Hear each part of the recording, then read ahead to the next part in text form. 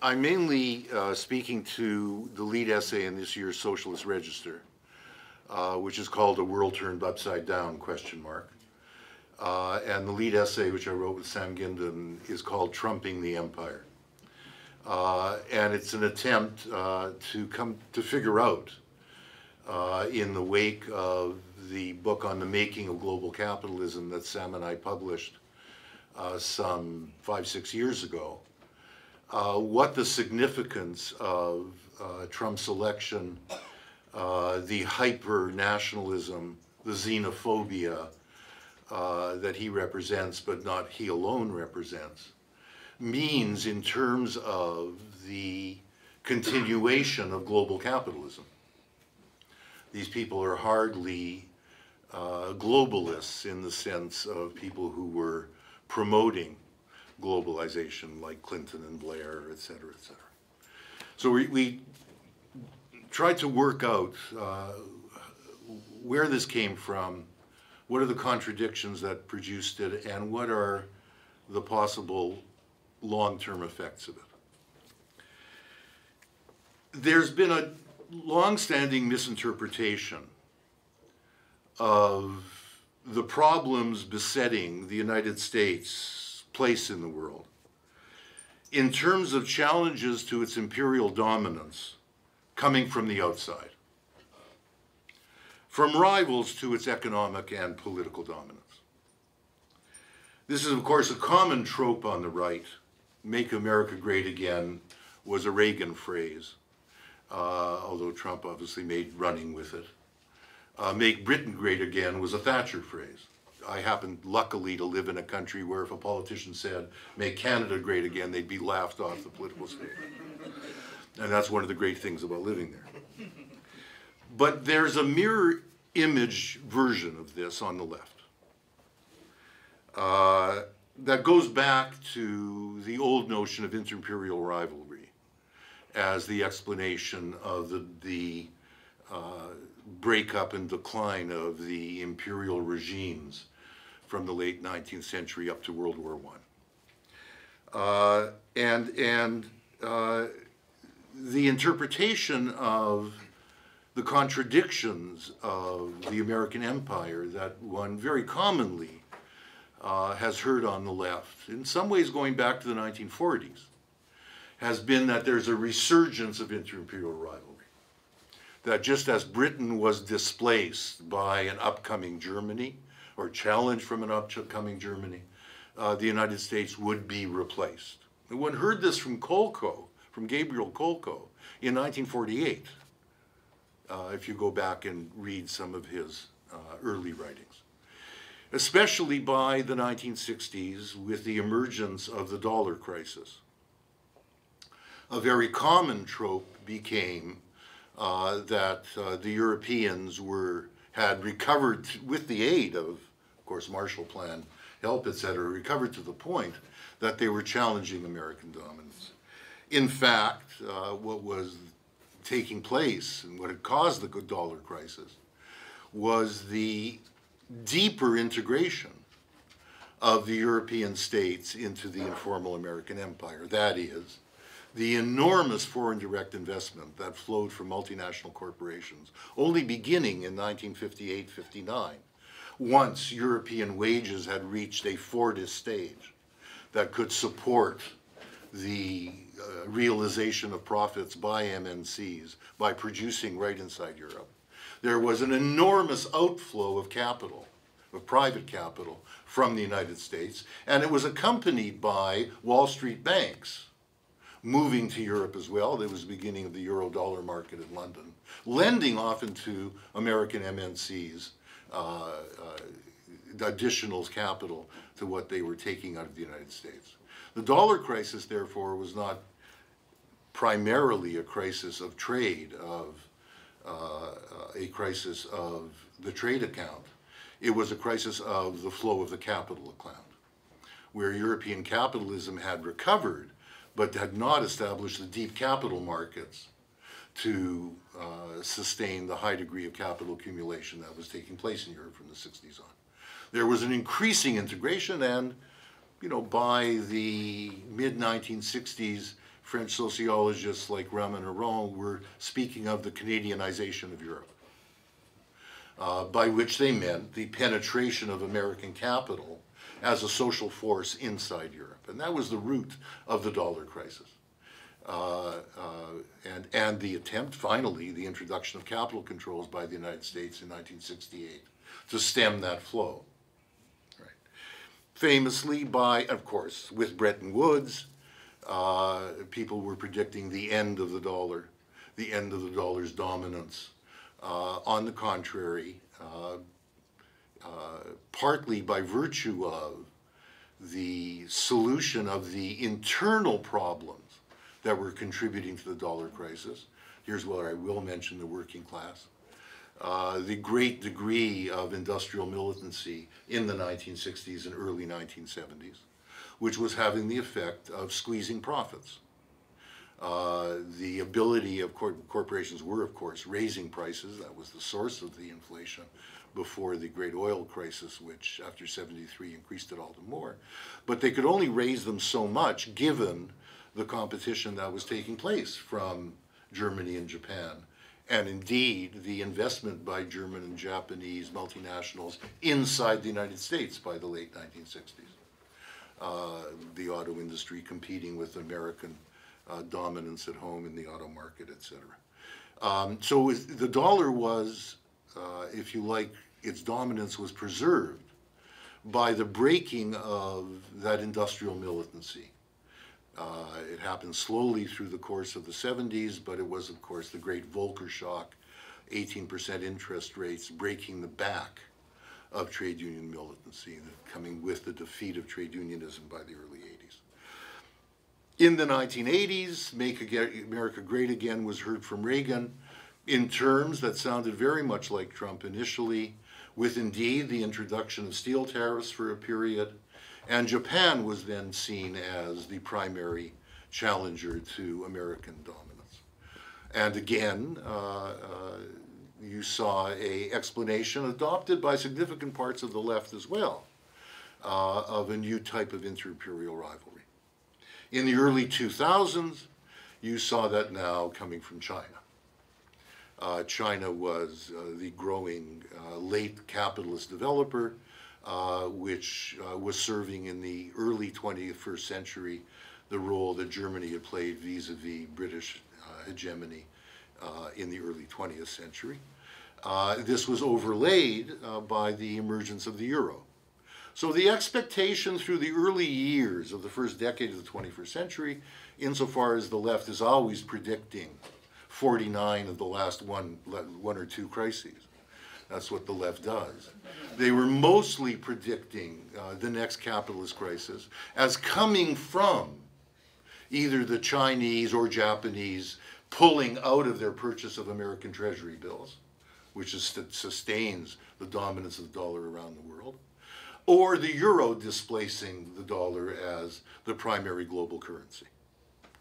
Of course, the 2008 crisis did not happen because of external challenges. On the contrary, it happened because of internal contradictions inside American capitalism. And those contradictions reflected in part the fact that with the breaking of trade unions, working class people were living on credit, not only consumer credit, but on mortgage credit. Whether in the form of investing in houses in order to see the accumulation of real estate prices being their main guarantee of any wealth, or in fact living from day to day by taking out second mortgages. Clinton very proudly, the Clinton Treasury, pointed to the secondary market in mortgages, the subprime mortgages, as one of the great evidences that Clinton was the great black president, because he was providing home ownership to the American black population through supporting the secondary mortgage market. But again, this was also a reflection of internationalization. David Harvey has shown, those of you who are anthropologists, that the largest holder of subprime mortgages in the black residential areas of Cleveland was Deutsche Bank. And there was an enormous integration of European banking into the American mortgage market. It went all the way down to the semi-public regional banks of Germany, the Landesbanken, who indeed were being pressured by the EU to stop concentrating their profit-making activities entirely on low interest-bearing loans to German industry, which the EU saw as uncompetitive, demanding they secure a higher rate of return, and they did so by investing in the American subprime mortgage market. But it was a contradiction that was generated by the further integration of foreign capital into an American-led global capitalism and into the American economy. And it was a crisis generated by the contradictions in the American economy, not by virtue of a challenge from the outside. And although there was, when the crisis hit, this Made in America crisis, the fourth great crisis in capitalism's history of a global kind, one of the late 19th century from 1873 to 96, the Great Depression, the crisis of the 70s, the stagflation crisis of the 70s, and then this great financial crisis of 2008, 2007-8, because it really begins in August 2007. There was enormous schadenfreude in Europe that the Americans were getting their comeuppance. It was, in fact, American-style capitalism that was being brought down by virtue of this crisis. Very quickly, it was as plain as the eyes on anyone's face, or the nose on anyone's face, that Europe could not possibly decouple itself from this crisis, not least because of the deep involvement of its banking system in the American capital market and mortgage market above all.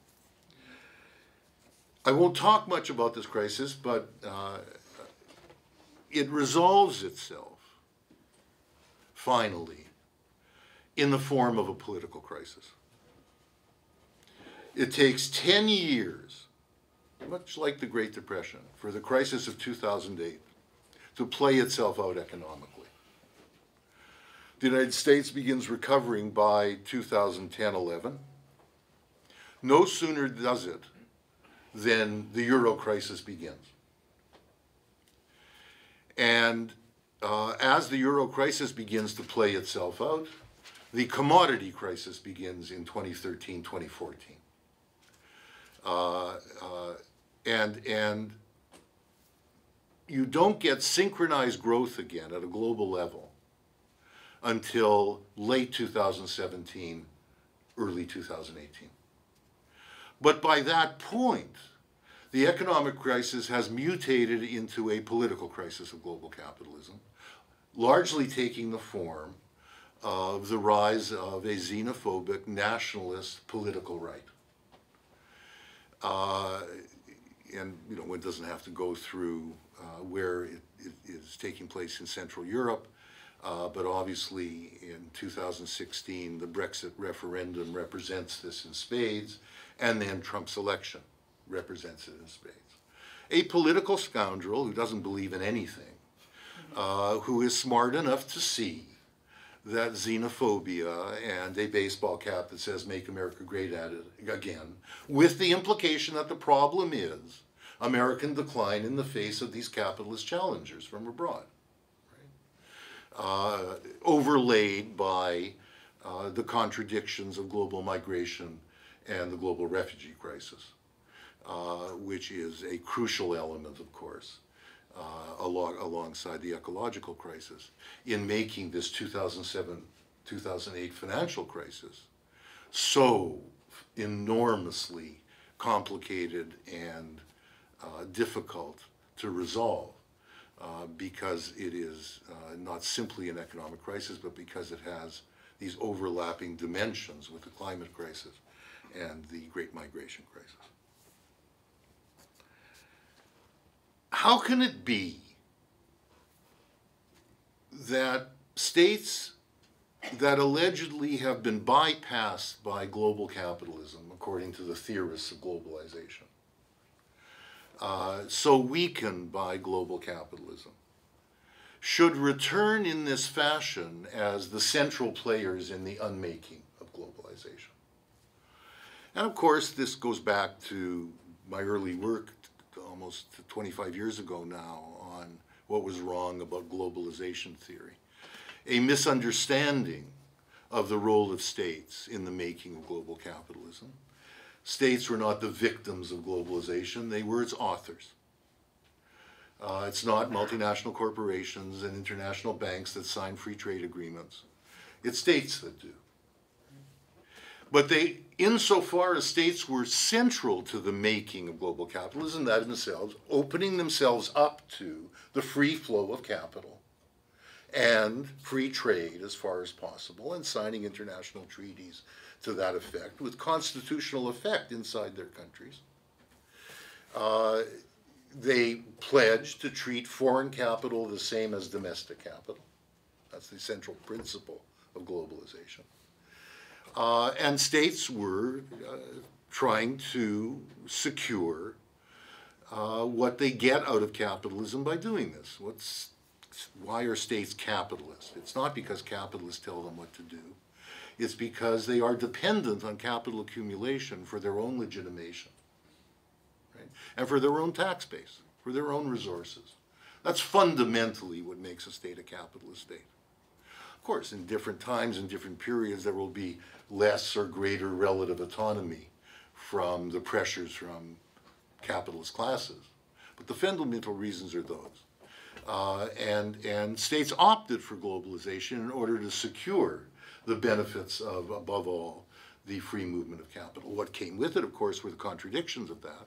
92 financial crises, as capital controls have removed through the 80s and 1990s. Now, there are states and states. The American state, of course, was the leading agent in this, right? Superintending and overseeing the adhesion of the rest of the states in the world to this, encouraging them, American best practices in terms of the treatment of transnational capital around the world was what most states and the IMF and the World Bank adopted. In order to, because it was states doing this, and states didn't go away, and insofar as their populations, of course, continue to define themselves as Germans or Americans or Austrians or Canadians, the opening up to global capitalism was always defended as being in the national interest. So even during the course of the dynamic growth of global capitalism, over the last 30 years, over the last 3 decades and more, that didn't undermine the national identity of states.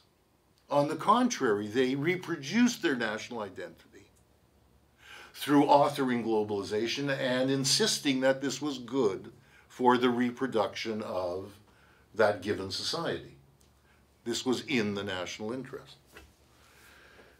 Especially, of course, the United States did this. And there was always this inherent contradiction in the making of global capitalism, visible in every state, but especially visible in this state, whereby you could see contradictions inside the state itself over these practices. During the peso crisis of 1994, when the American Treasury, in order to bail out Wall Street, had to bail out the Mexican bonds, it was the Democrats in Congress that the American Treasury, under Rubin, had to conceal the lending of money to the Mexican banks, because they wouldn't have facilitated the use of Treasury funds, and they indeed might have withdrawn funding from the IMF had they known that this very secret funding of Mexican banks and the Mexican bond market was taking place. It was then the Democrats in Congress who were the greatest problem. In the 2008 crisis, and we can play this again through the 97-98 Asian crisis, where the American state's role in being the firefighter in containing these financial crises from becoming the big one was often concealed from Congress and from the American people. In the 2007-8 crisis as well, the transfers that the Federal Reserve was doing from 2007 on to European banks and even to the Bank of China Limited was concealed from Congress as well as from the American people. So the American state's role as the manager and superintender, the firefighter of the crises as well of global capitalism, was always something that was inside the American state difficult to manage. And because of the contradictions of the way globalization was experienced inside the United States, it was perhaps only a matter of time before a political scoundrel like Trump, or some equal thereof, would take advantage of this. I mean, there were small anti-trade elements you could see going all the way back to the opposition to NAFTA on part of the right as well as on part of the unions. But of course came to a head with Trump bringing these internal contradictions to the fore. What he was capturing was the fear and unhappiness that American workers had about NAFTA in 1992. People forget that the country that was most difficult to get NAFTA through, the state it was most difficult to get it through, was not Canada or Mexico, for all of our anti-Yankee sensibilities. It was most difficult to get it through the United States. Politicians in both countries, fearing that Reagan would impose capital controls as well as trade controls from the early 80s on, were the great enthusiasts and promoters of NAFTA originally. American manufacturing workers already experiencing the restructuring of manufacturing through the 1980s in the context of globalization as American multinationals went searching for cheap labor around the world. You could see the discomfort and the fear in Michigan, in Ohio, in Pennsylvania, in Illinois, in the run-up to NAFTA. And a great many people thought that Clinton betrayed them in carrying it through.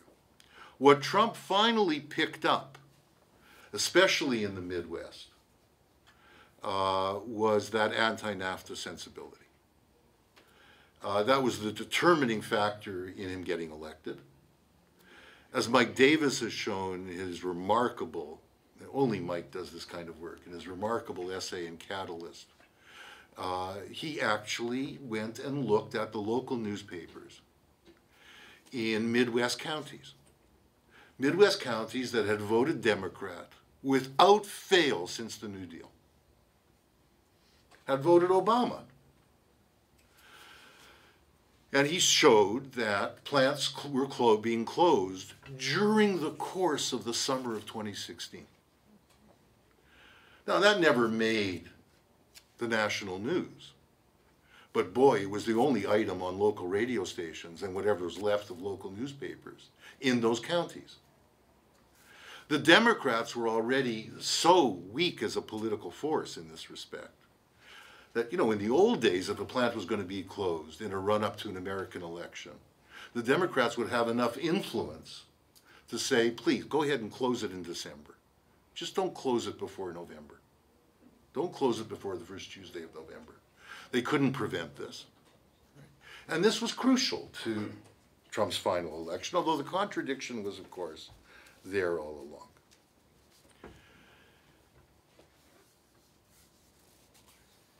Obama was able to take advantage in 2008 of the 3 million jobs that had been lost in American manufacturing between 2001 and 2007. An additional 2.5 million were lost during the crisis between 2008 and 2010. It's 5.5 million manufacturing jobs. The recovery from 2010-11 on was real, but only 1 million jobs went back to manufacturing in that period.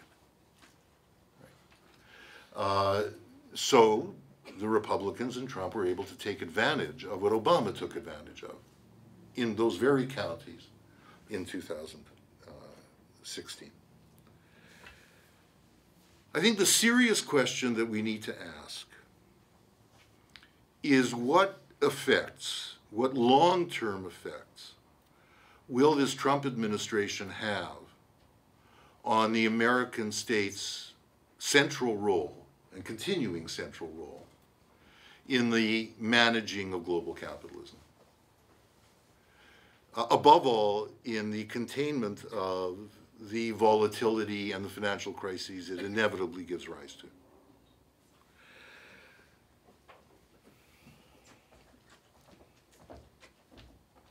One needs to stress in this respect that the political crisis that this represents is not a product of US economic decline. It's not to say, and I'll come back to this, that one doesn't feel living in the United States that the quality of life is declining.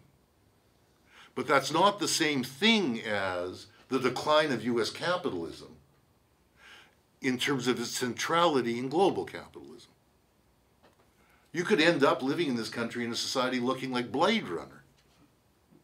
And that wouldn't necessarily mean that the American state wasn't central to the making of global capitalism. It might precisely mean that there wouldn't be much political space left for the left, for trade unions, etc. Right? The reason that the election of Trump is such a crisis for global capitalism is precisely because the American economy remains so central to global capitalism, not because of its decline. Just some indicators of the quote-unquote health of US capitalism coming out of this great crisis that began here. First of all, and perhaps most importantly, until the election of Trump, the American state played an absolutely central role in the containment of that crisis. The reason it didn't turn into the Great Depression, became the Great Recession, was very much because of the role of the Federal Reserve and the Treasury in getting other states to immediately adhere to a communique written by the American Treasury in October 2008, when still President Bush brought the leaders of the G20 states to Washington. First time, the G20 had been going since the Asian crisis of 1997-98, but it was finance ministers that met to attempt to contain the volatility of finance. Bush brought the heads of state to Washington in the fall of 2008. And they all committed not to allow what had happened in the Depression to happen again. They signed a communique written by the American Treasury that they would not introduce tariff barriers, that they would not introduce capital controls. And at every G20 meeting, from then on, including up to this day, although the American Treasury under Trump is no longer writing the communiques, they recommitted themselves to this. So the temptation to interrupt global capitalism in the face of what was experienced by way of massive unemployment growth and decline in GNP in 2008, 2009, was held back under American leadership. Plus, what Jimmy Carter couldn't do in 1977, 78, 79, the American state was able to do in 2008, 2009, 2010, and that is to oversee a coordinated fiscal stimulus. The largest stimulus, fiscal deficit, fiscal expenditure in American peacetime history. Even larger in China, of course, which was crucial to pulling out of what has become known as the Great Recession, but in 2009 looked like a repeat of the Great Depression. The massive fall off in world trade. That's the first crucial role that indicates the importance of American capitalism in global capitalism. But beyond that, American multinationals, or multinationals generally, let's begin with that, employed 50 million foreign workers. Multinationals generally employed 50 million workers in 2007. By 2016, they employed 82 million workers, a growth of 66%. So all the talk of deglobalization, which was so common on the left, hasn't taken place. If you look at US MNCs, they dominate almost every dynamic capitalist sector. Aerospace, computers, telecommunications, pharmaceuticals, health sciences, despite the backwardness of your healthcare system, right? In fact, Christoph Herman, who's sitting here from Berkeley, did an essay in the Register that showed the extent to which the German public health system was increasingly being run by American health management companies. This was 10 years ago, I think, Christoph. US profits recovered very quickly. This has not been a profitability crisis. By 2012, profits were already back to their average over the previous 3 decades, and since then, they have gone by measuring it as after-tax profits or by percentage of GNP to their highest level since the mid-1960s. Now, it's very much been the case, of course, that there hasn't been an investment boom accompanying this profit boom. And that's one of the reasons why rates of growth have been relatively low. Right?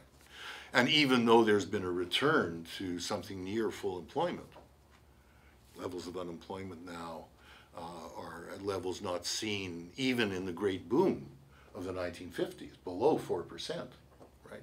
But a great many American workers are not in the labor force, have not returned to being looking for jobs. They are discouraged workers, in other words, right? And of course, as we know, so many of them are precarious workers, working 2, 3 jobs, etc. Wage growth, therefore, has been minimal, right, in this recovery. In that sense, one can speak of American decline. And you often see headlines of that kind, that after you've read the headline and you read the article on how shitty life is becoming in this country, almost end with the United States remains the most powerful country in the world. Right? Although the headline would imply, as Trump does, that this decline is a decline in its status or role or centrality in global capitalism.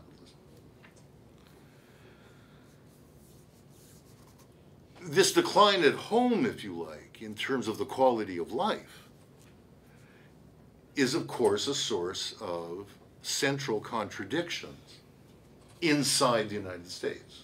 And those contradictions have effects in terms of America playing its global role. And you see this above all with Trump. The political crisis of empire that the Trump regime represents lies above all in what the long-term effects of the Trump administration will have on American state capacities to manage and superintend global capitalism. You've already seen in the case of the G7 and the G20 that the American Treasury no longer plays the central coordinating role.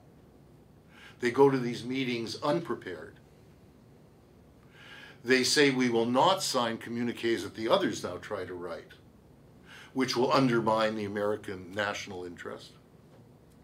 They treat those meetings as attempts to recalibrate the degree of responsibility, cost, burden that other states have to bear in firefighting global crises. Right? Reagan did that to some extent too, above all with the Japanese. And it's not impossible that out of this kind of behavior, you will see a recalibration to some extent. Not only in the economic arena, but also in the military strategic arena, where some of the NATO states may take on a larger portion of military expenditure, It's not impossible. And it's not impossible that, you know, in terms of the configuration of concessions, that since 1948 with the Marshall Plan, the Americans did give to other states in order to integrate them into the informal empire.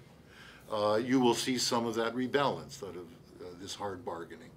So, you know, Japan and North Korea and initially Western Europe did benefit from an exchange rate being set under Bretton Woods when you had fixed exchange rates that were extremely favorable to exports from Japan, from South Korea, from Europe originally.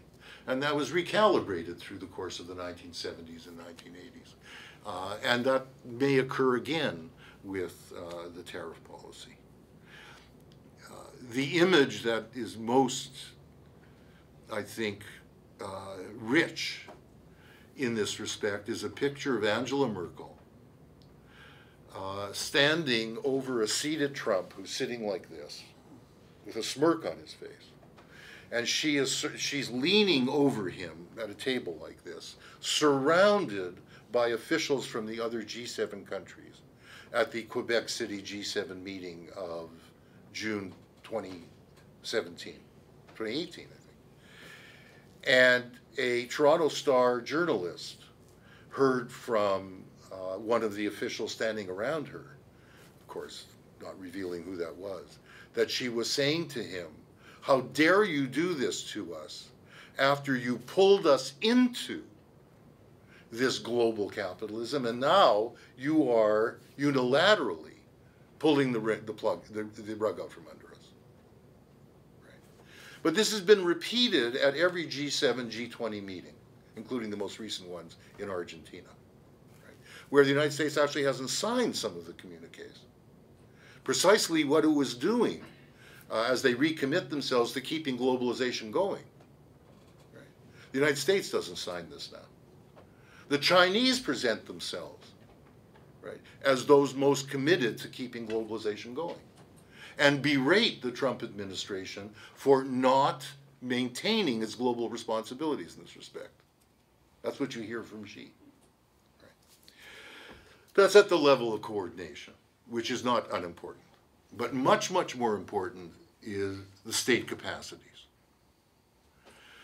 The central thesis of Ginton's and my book on the Making of Global Capitalism was that the most crucial state institutions in the American informal empire are not the Pentagon, are not the CIA, but are the Treasury and the Federal Reserve. And everyone, I think, knows well that the State Department has not been restaffed under the Trump administration. That the Commerce Department are run by yahoos like Wilbur Ross, you know, who was one of those shysters who used to buy steel companies as they were in difficulty and then flipped them in the 1980s. That's how he made his fortune. He now has the unmitigated gall, after Trump introduced the steel tariffs and prices started rising in domestic steel, to say that this was because of hoarding taking place in the steel market by unscrupulous American businessmen who were engaging in antisocial behavior. This is Wilbur Ross. You couldn't find a more antisocial capitalist. Right? But the greatest problem lies in the Treasury, which has played the central role in the management of global capitalism and the containment of its crises, self-defining itself as a firefighter through those 92 financial crises when states removed capital controls in the 80s and 90s. Politico just showed, and this is the most recent news, a very interesting article in Politico showed that the Treasury is now running on a staff shortage of 8.3%. The international department of the Treasury, which is the most crucial in this respect, once the guy who's now head of the international goes to the World Bank, will not have a single Senate-approved senior figure. Part of this has to do with the lackadaisical nature of the White House in making nominations at that level to the Senate. Part of it has to do with an interest in deregulation. And one of the agencies that the Treasury runs, which is an interdepartmental financial stability agency, which brings together the Fed, and a number of other agencies, which I won't go into. Its budget was cut by half by the summer of 2017, including simply its data gathering budget, without which there's not much you can do. Both the Treasury and the Fed, from the summer of 2017 on, did most of the authoring of the deregulation of Dodd-Frank that was then passed through the Republican Senate and Congress. This was coordinated with them during that period, and it was designed to take some of the much greater supervision that was introduced in the banking system for systemically important financial institutions from the 2008 crisis on, off their backs. Not only the Volcker rules, but a bunch of others. So both in terms of the ability to predict crises and in terms of the capacity to contain them when they happen, there's a very large question now of whether the Treasury has either the interest or the capacity to do this. Now, you could say if he's defeated in 2020, that'll be it, that it will be over and that capacity will be rebuilt, perhaps. But perhaps this is reflecting something deeper and more long-standing. Ironically, it's been the Federal Reserve which has been most independent and least touched by this deterioration in state capacity under the Trump administration. I say ironically because the left often sees independent central banking as a prophylactic against democratic progressive pressures. Why do banks proclaim their independence? They mean they're independent from democratic pressures, because they put it as from elected governments. The irony of independent central banking is that it's able to proclaim some independence and retain some autonomy from these right-wing scoundrels when they get elected. And that's also been the case with Trump. And that's very surprising, because Trump has actually appointed 6 of the 7 most important people on the Fed board. People look at the Supreme Court and his appointments. But he's actually had the opportunity to appoint 6 of the most 7 Fed positions, the most important 7, including, of course, the chair of the Fed, Powell. Now, one has to say that although the people he's appointed are no socialists, they have retained their sense of the central role they play in the maintenance of global capitalism, in the supervision of financial volatility. And I don't think, for instance, that Trump's fulminations against their raising interest rates, which they were doing and Yellen began and Powell continued, because they thought the economies were overheating. Their decision to draw back from that and not be raising interest rates this year had virtually nothing to do with Trump's displeasure with that. It was entirely internal calibrations in terms of the downturn, above all, in the European economies and the continuing weaknesses of the European banks, which the Fed has been central. I mean, insofar as there was quantitative easing in this country through the crisis, it was continued long after American banks were out of trouble. It was continued mainly so those banks would continue their overnight banking lending to European banks who would have gone under otherwise. Now, I think this is what we have to look at in terms of, I'll just finish with this, in terms of the implications of the Trump administration.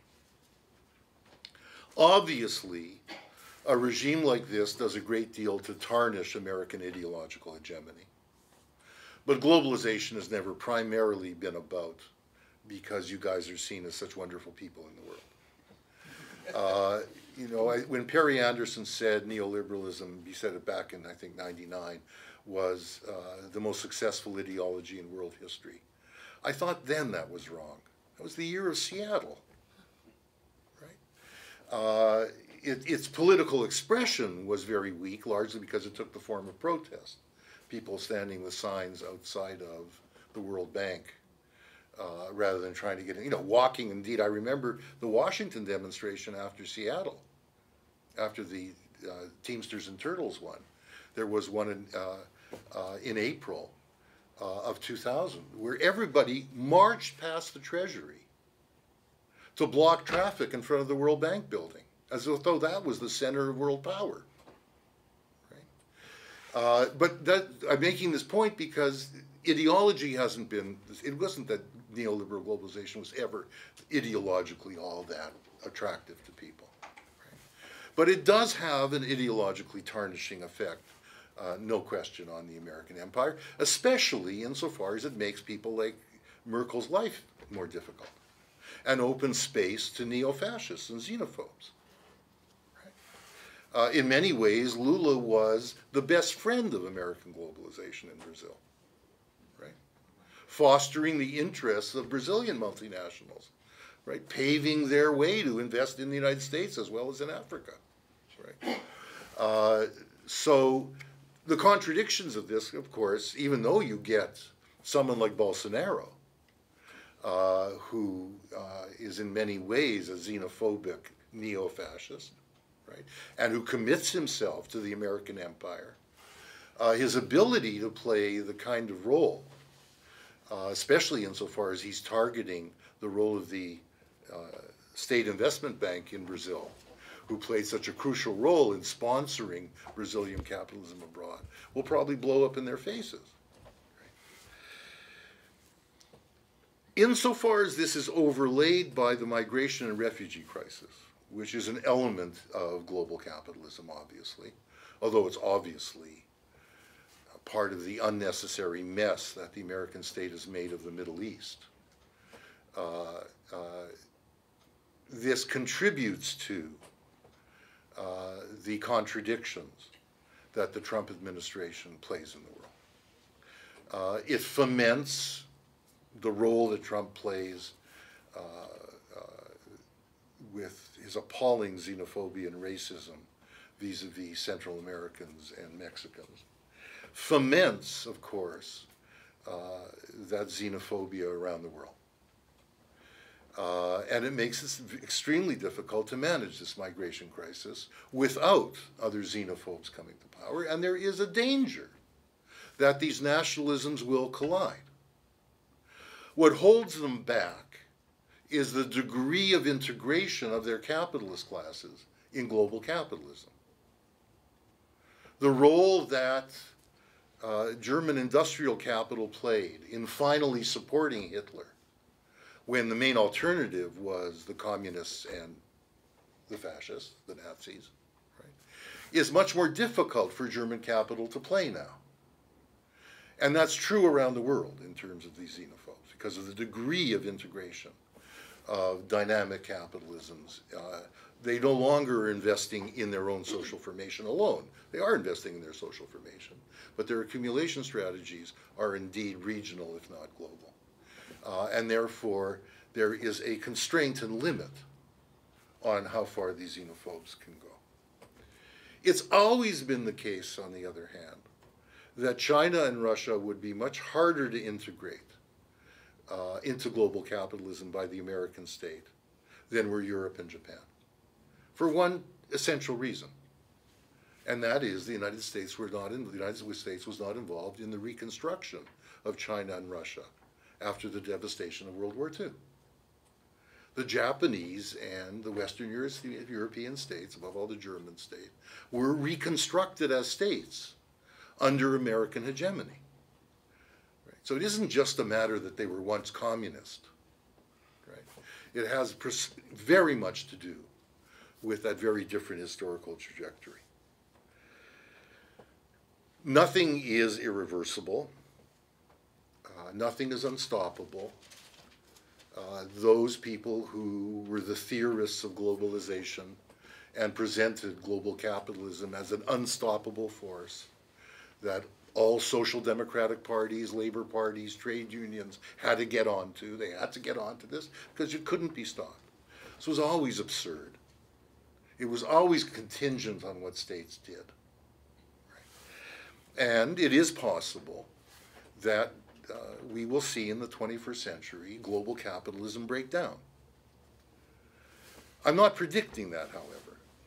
The forces of the working class, the forces of the left, the forces of a socialist alternative, which would have to take place through individual states, even if it was internationalist, right, are very weak. It was obviously seen in the one state where a socialist government was elected in the wake of this crisis in Greece. Right? You'll see it again if Jeremy Corbyn gets, who I am a friend of and have known since the 1970s and admire enormously, if he becomes Prime Minister of Britain. You will see the enormous constraints on what he, a very committed socialist, will be able to do. Right? All one can hope for is that these political scoundrels don't close the political space that allow for progressive, critical forces against capitalist globalization, democratic socialist ones above all, to be nurtured and grow. If they get lucky enough to get elected anywhere, let's say it's Bernie Sanders in 2020, as of this week's news, I don't think they'll be able to do much. But what we need above all is the time to nurture those types of forces. It's a remarkable thing for a Canadian to be looking south and you guys are no longer looking to us, thinking that we're your Sweden, right? You know, that's a pleasure to see for a change. The New York Times had another poll up today that showed that over 50% of American Democratic voters prefer socialism to capitalism.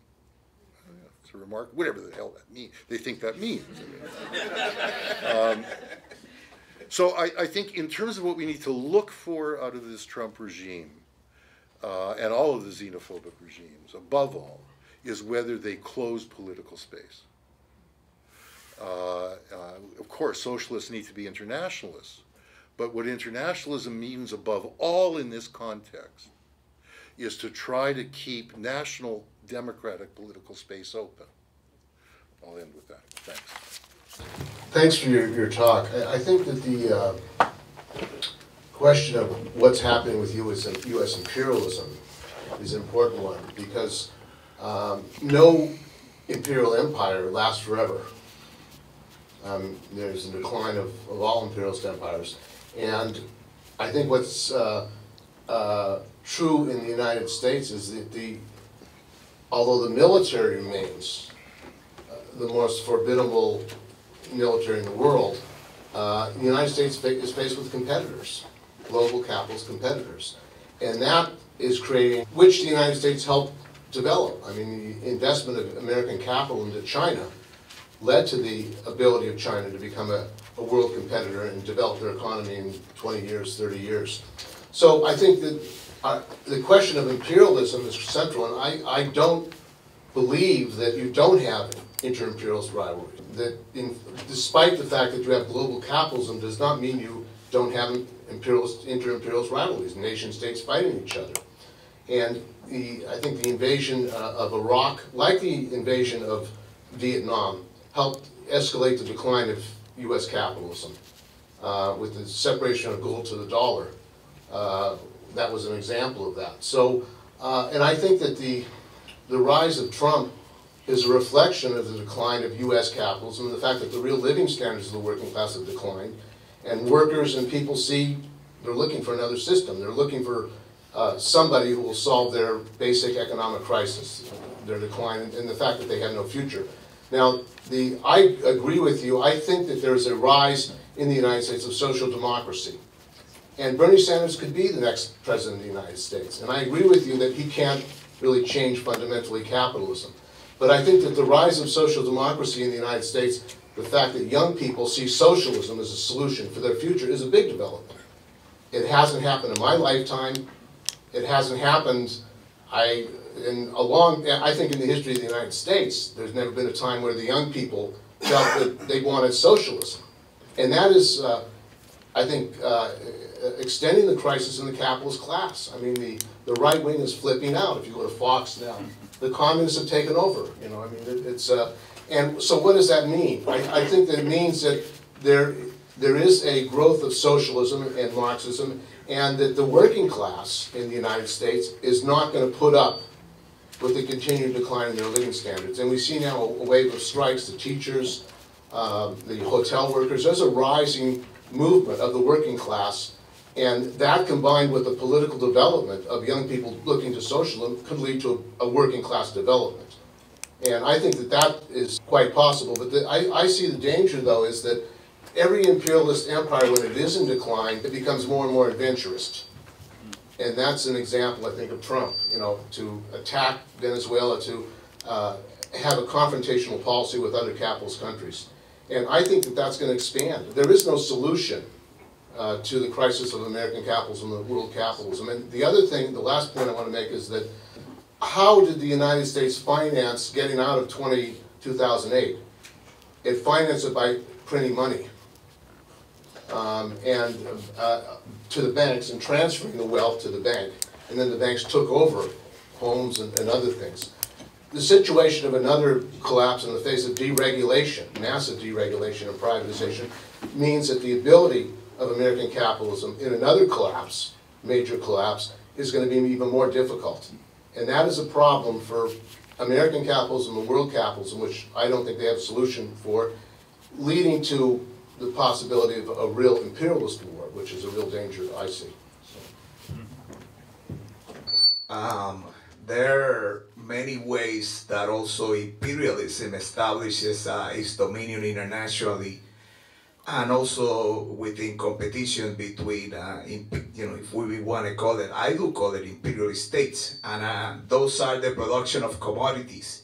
As for example, the United States automakers are not in the same situation that they were 10 years ago. I mean, if we look at the economic indicators, as for example, no longer, the American hegemony in automaking is so predominant like now. I mean, Toyota is a big competitor of Volkswagen and so on.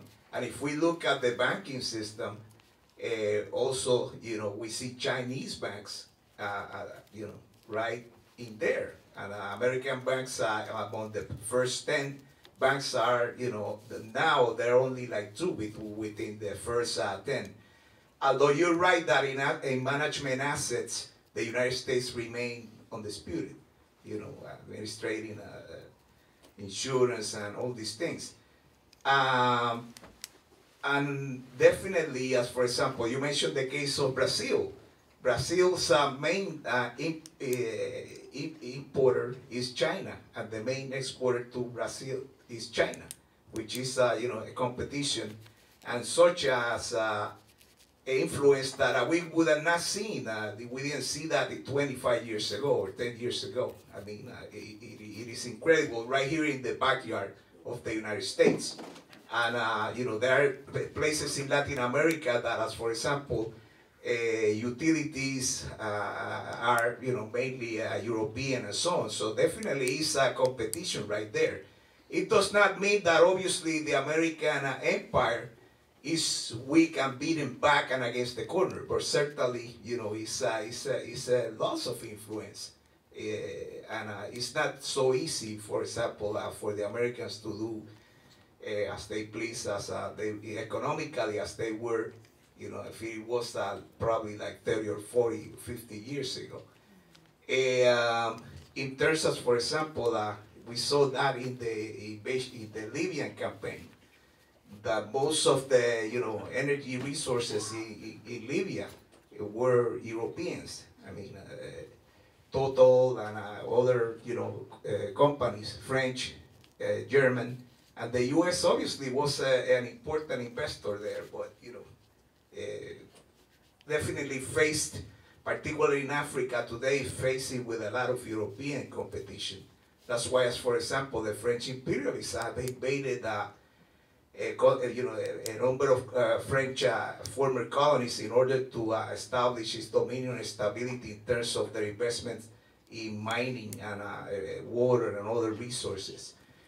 And I agree with you certainly that neoliberalism has actually established a dominion of the state in terms of guaranteeing the profits for the corporations. As for example, when the U.S. invades a country, it does at the behest and at the benefit of some economic interests. And certainly I do agree with you that precisely neoliberalism is guaranteeing, is used by the...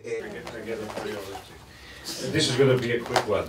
I wanted to ask you to go back to the socialist strategy. And you're, of course, skeptical of socialism in one country, and we all know why. But I am actually curious about what do you think about, I came back from one of the recent social forums, and Samir Amin's take on delinking is enjoying a new kind of popularity.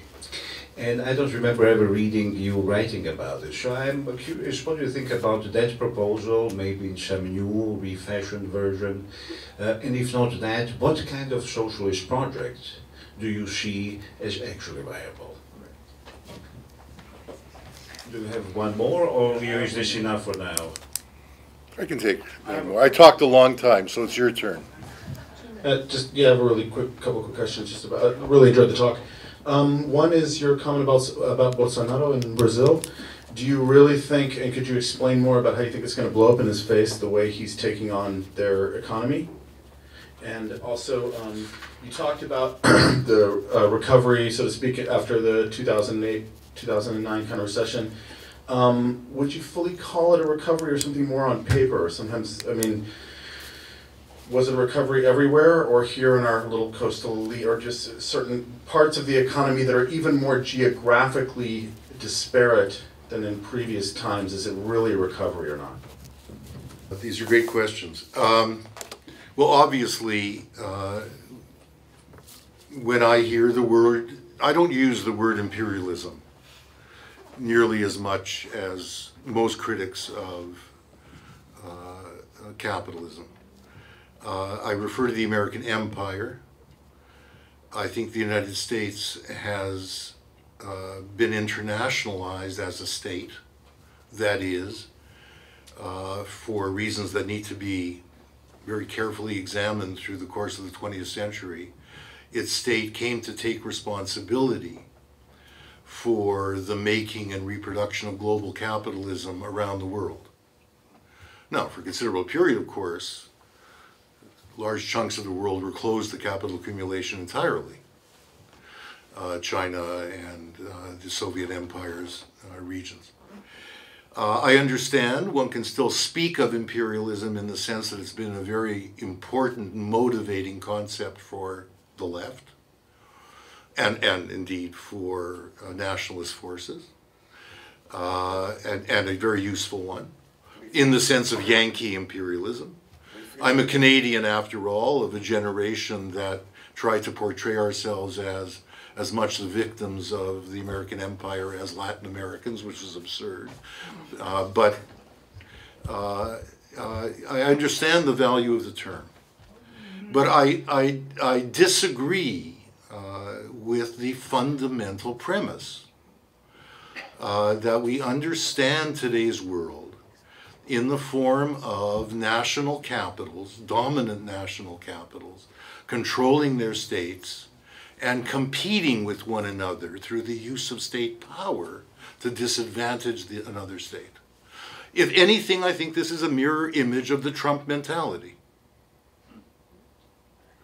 of the Reaganite mentality, which Reagan, quickly was socialized into not practicing. And I simply think it's a mistaken analysis, and we can go through it, but a reference was made to the Iraq War reflecting something to do with the American dollar. 88% of transactions in the exchange markets today are in the American dollar. 4% is the renminbi. The euro, which was supposed to replace the dollar, is off the chart as a global currency. Some people on the left interpreted the invasion of Iraq in terms of Saddam saying that he wouldn't sell his oil in dollars. So fucking what, pardon the expression?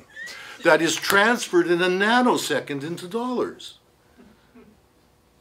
There is nothing prevents the translation of euros into dollars in a nanosecond. It doesn't matter. Saddam may thought it mattered, right? Of course, China has become a remarkable the great late capitalist developer in world history. No question. It's a remarkable development. The fact that it's taking place under the leadership of a venal communist set of families is bizarre, but nevertheless, history is full of surprises, right? And moreover, like most of the communist regimes that we saw in the 20th century, they are nationalists, primarily. That's why they became communists, right? That said, they are the late capitalist developer with the most foreign direct investment in history, by far, right? Yes, Brazil, of course. China became its main market as it turned its agricultural system into an exporter of a few agricultural exports, above all soy. Right? Instead of a balanced agriculture to feed over 200 million Brazilian people, you now have the production of soy to sell it to China. What is it doing? It's feeding Chinese workers who are dependent on selling to Europe and the United States, and above all the United States. That chain is another way of tying Brazil to the United States.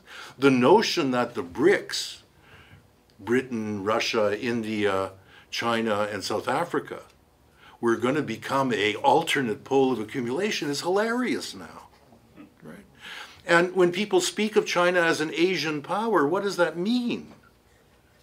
I mean, Japan and India and Vietnam are inviting the United States to play a military role there because they fear China.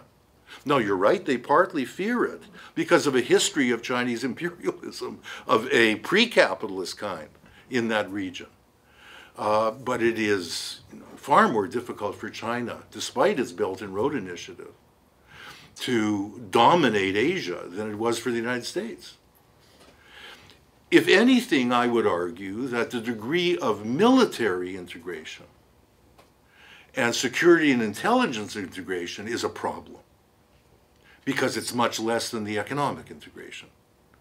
And a large portion of the American state spends its time and its anxiety looking at the extent to which it doesn't have control over the Chinese and indeed even the Russian military and security apparatus. That's true. That's what they're paid to do.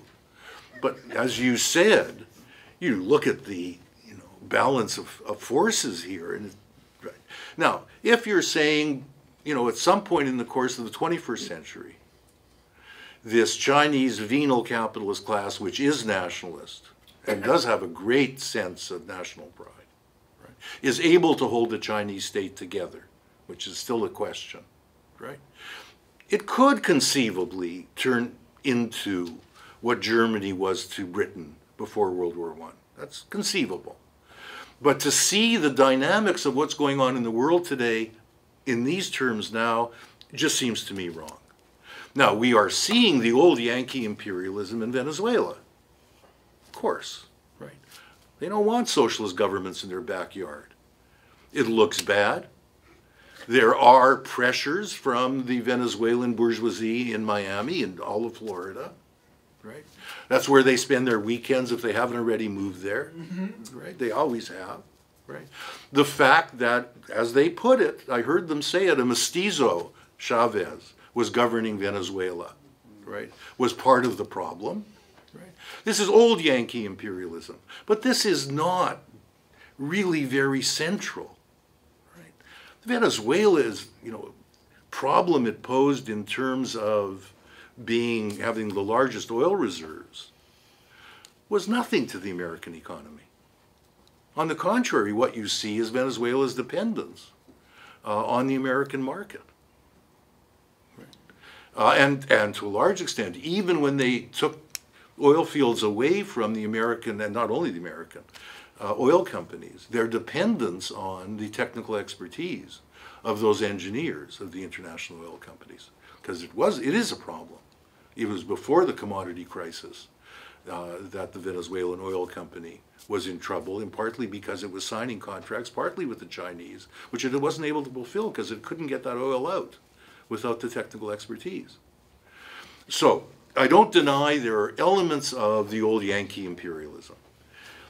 But it's hard to paint Trump quite that way because he's also got elements of isolationism in him. So how do you read the North Korea thing? Right?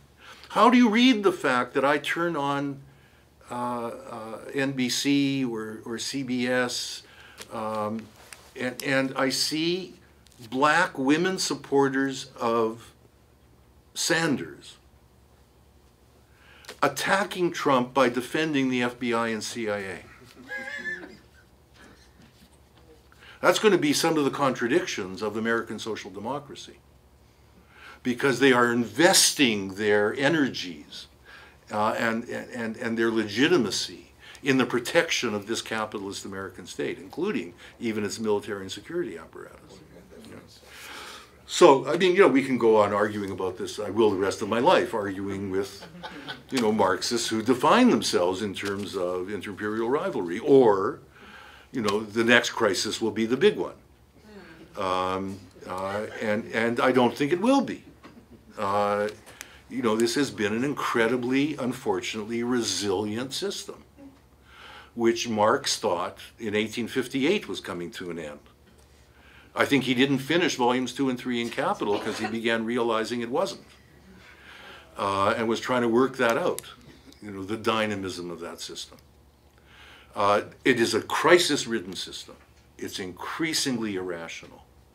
Tragically, the form its crises take are less the product of working-class strength because of the defeat of trade unionism. But whoever said, quite rightly, we are seeing some revival by virtue of a redefinition of what is the working class. We are seeing class formation going on in front of our eyes with teachers who traditionally, of course, were, the central pillars of middle-class respectability, right?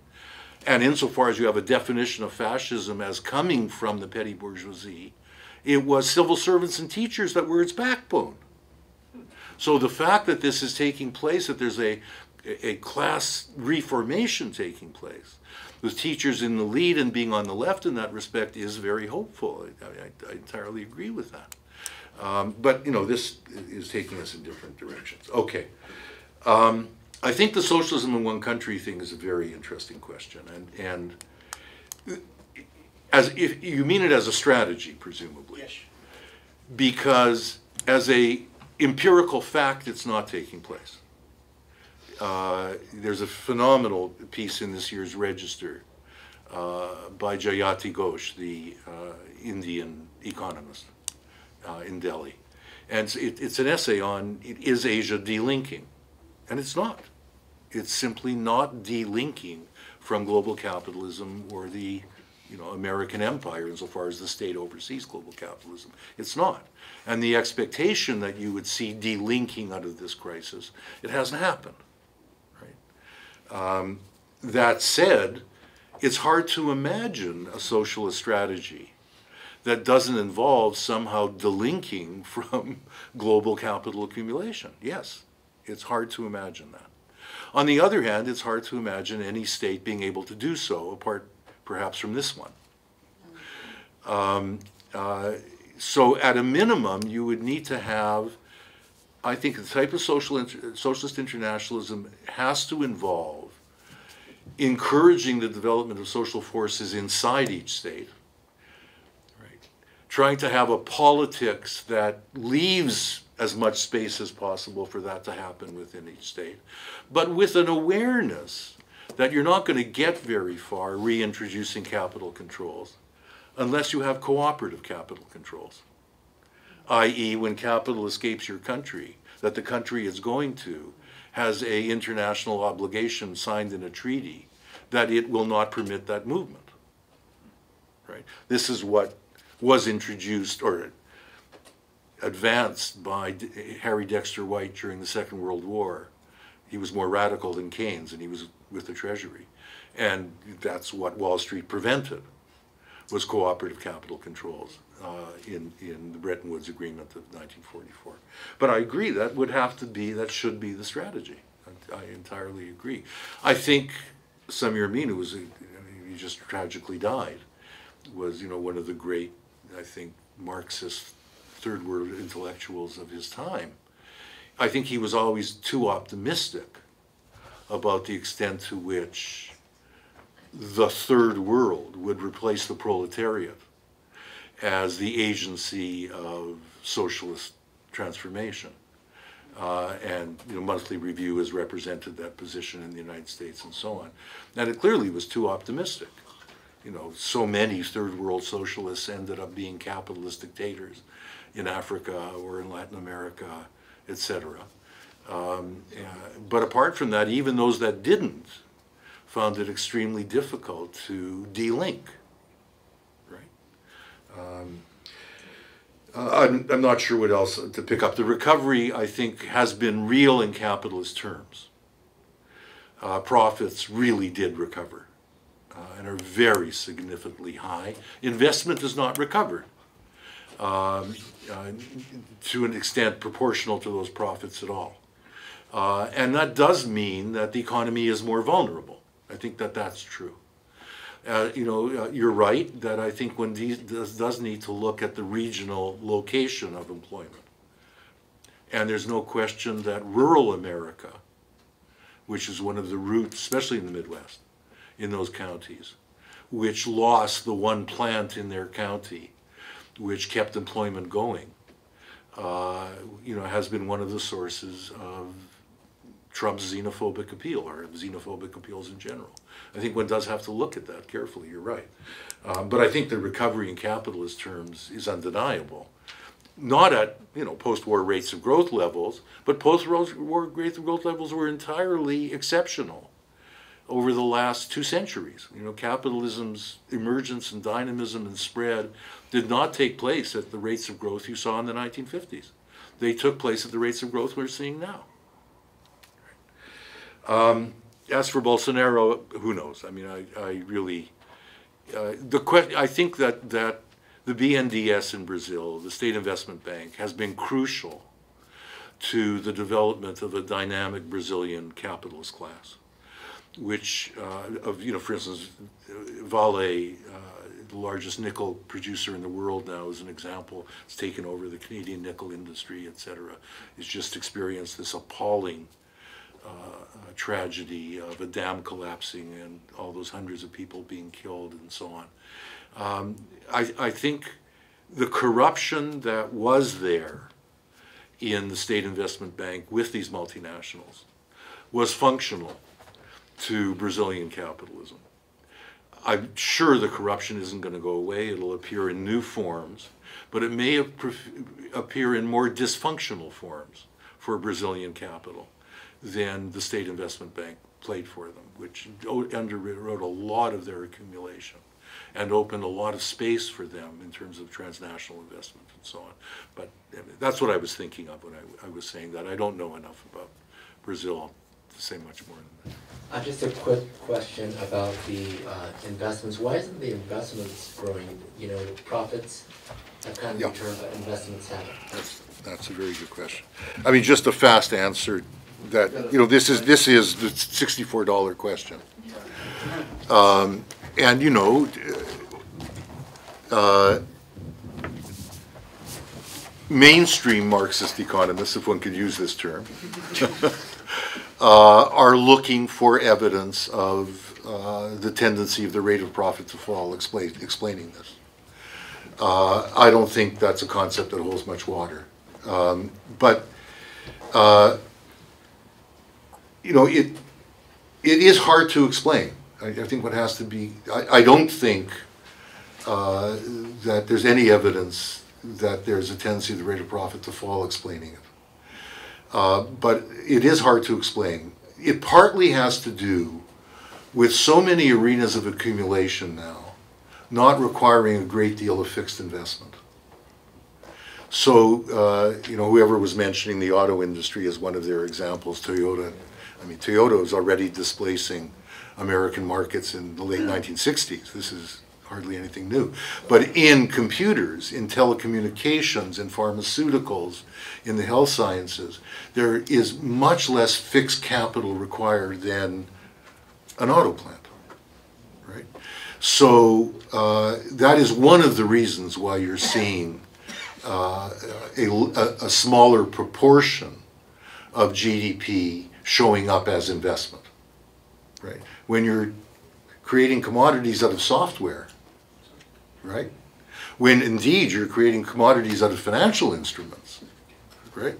It doesn't show up as capital fixed investment. That's a factor.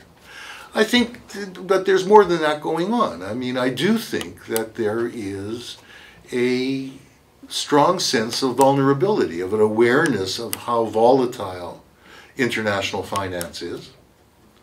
And, you know, I think a lot of these bastards are consuming their enormous wealth, right? And salting it away or simply consuming it in, you know, what Veblen would not have conceived as a form of ruling class consumption. So, you know, I think that is happening too, but I don't think anybody has a good answer for this, but it's clear that despite the enormous increase or recovery in profits, there has not been the same recovery investment. The trend becomes apparent long before 2008. You can see a relative decline in capital investment from 2001 on in the United States. So it predates the 2007-8 crisis, which leads Sam and I to think that there's a deeper structural reason having to do with what are the dynamic sectors of the economy and how much capital investment they require. But, you know, I think this is very tentative. Yeah. I'll hold you to it. Fantastic talk. You mentioned earlier about, you know, synchronized growth and how long it took for that to occur, but it made me think about the lack of synchronized resistance, if you like, the kind of from below question, right? That as you mentioned, you know, Seattle, you had a very major globalization movement, anti-globalization movement, which really, I think, redefined the terms.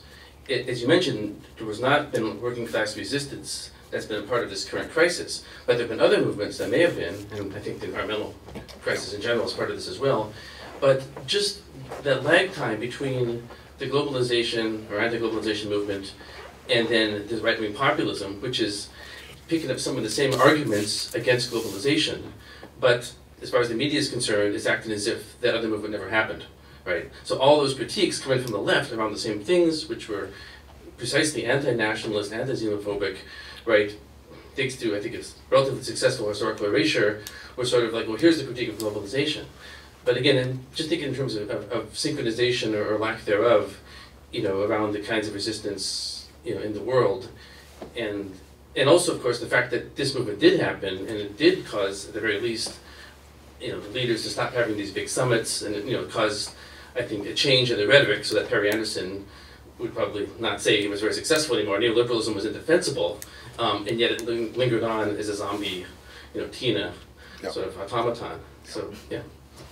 I think one of your key points was that really the threat of the right wing was the closing of the political space. And I just wanted maybe if you could speak to, you know, the extent of the fight for socialism being the fight to sort of maintain democracy, and if you see, what opportunities and contradictions that might present to the movement. Yes, I definitely agree with your assessment around some like Corbyn or some type figure eventually seeing some political space. So my question is, what do you foresee a Corbyn or some similar figure doing in that space? That's a very good point. It's a nice parallel, the lack of synchronized resistance. And the great, well, there was a lot of synchronized resistance in the form of protest. You're absolutely right. At the turn of the millennium. From India, I mean, the protests against neoliberalism by Indian peasants preceded Seattle. And one of the reasons that Seattle focused on the WTO was because of the resistance of the Indian peasants in 1995.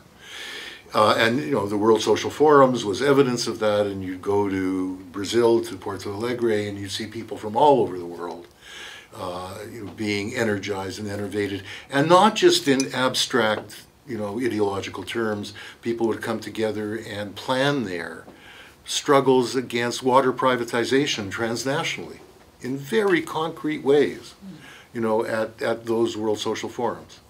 There was tremendous naivete, as there usually are by protesters. They'd go to Brazil and see that there were still favelas on garbage dumps and say, how can this be in Porto Alegre?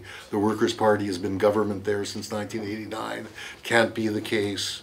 All of them were anti-party, but it was the Brazilian trade unions who were totally integrated with the Workers' Party Brazil that was funding the World Social Forums, right?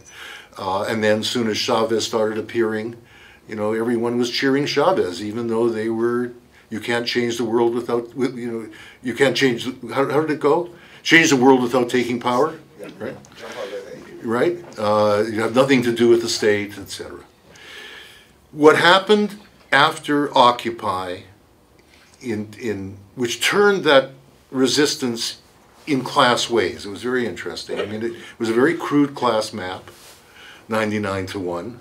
But at least it was a class map, right? It was a really crude one, but it was a class map. And with the indignados in Spain and syntagma in Greece, etc., that was the high point of, I think, that protest, that synchronized protest stuff. And you got a shift, which Sam and I call a shift from protest to politics, that took place in the wake of Occupy, with all of those protests finally giving rise to new parties. A realization that you can protest till hell freezes over and you won't change the world, and the creation of Podemos, the explosion of Syriza from having been a marginal party outside of Athens, certainly, into a national force, and the emergence of Corbyn, the very short bridge between Occupy and Sanders, really, right? On the, with support from those people who were anarchists in Occupy, right? So there was a certain synchronization, I think, with that. But in a deeper sense, reflecting, I think, the weakness of that shift from protest to politics in class terms. Because although it was class-focused, it was very little class-rooted. Was that when Syriza got elected in Greece, the Northern European labor movement gave it absolutely no support. Everybody admires the Swedish Social Democrats. Right? They were racist vis-a-vis what they called the pigs, Portugal, Italy, Spain, and Greece. Right? Literally, the Southern Europeans don't work hard enough. They actually work longer hours than Northern Europeans do. Right? And really, to talk to activists, to socialists, even to trade union leaders, in Germany, for instance, who were sympathetic to Syriza, they said, we can't bring this up, with our supporters.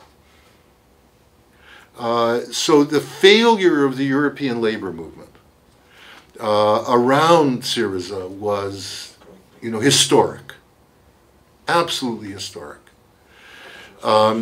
It is. I think it is a product of social democracy's effect on the working class. It wasn't, it was partly a matter of course, social democracy buying into European austerity, definitely. But it was also the long-term effect on working class consciousness amongst people who were still voting Social Democrat. Although the German the greatest social democratic party in the 20th century, in the late 19th century, now is getting, 20% of the vote. Unbelievable.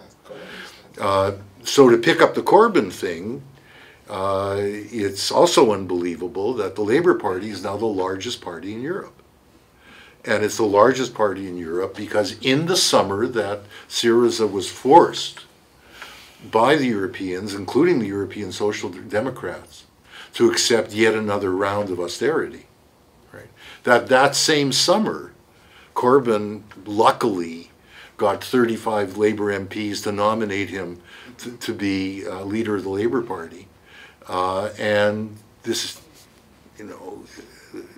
ignited a social movement with now 400,000 people having joined the Labour Party, with 4,000 activists in momentum. Now, that said, it needs to be very careful. If you said to most of them, even most momentum activists, what do you mean by socialism? You guys all laughed when I said whatever the hell that means. You'd find the same thing. And there is not, given what social democracy has done to British, popular political education, which is non-existent, in other words. A radical strategy on the part of Corbyn would not either be understood or supported by most of the people who voted for him, I think. The degree of sacrifice that would be involved in cutting the City of London off from its role in international capitalism, which was what capital controls would entail. Right? And although many of the people around him are very good, I mean, the Shadow Chancellor of the Exchequer, MacDonald, is a sophisticated Marxist. And there are others like him. And when I said you can't possibly introduce capital controls to one of them because the cost of this, you're telling people you're going to finally get them out of years of austerity. You're going to introduce capital controls in the city and they'll have to take a much more massive hit in their standard of living. They'd have to be, in other words, be prepared to see that through. A redefinition of what the standard of living is, which we need for ecological reasons anyway. Right? That level of political education is not there. Nor do I see all of the unions who are supporting Corbyn, including Unite, one of the largest in the world, led by someone who would be happily call himself a Marxist. There's no political education going on in that union to speak of. So, in terms of what Corbyn's strategy would be, I have a little book, a little black book that Gindin and I did called The Socialist Challenge Today, Syriza, Sanders, Corbyn, that talks about that a little. And Colin Lees and I are now working on a third edition of The End of Parliamentary Socialism, which will take you to Corbyn. It is a social democratic strategy. That's okay, as someone said. I mean, that's good, in fact. It's one that will entail the introduction of elements of industrial democracy in the industries they'll renationalize. There's a danger with that. It looks a bit like Elizabeth Warren. I don't know if people followed her Corporate Responsibility Act. When she said, I'm a capitalist to my bones. Reform Right? capitalist. I'm a reform capitalist to my bones.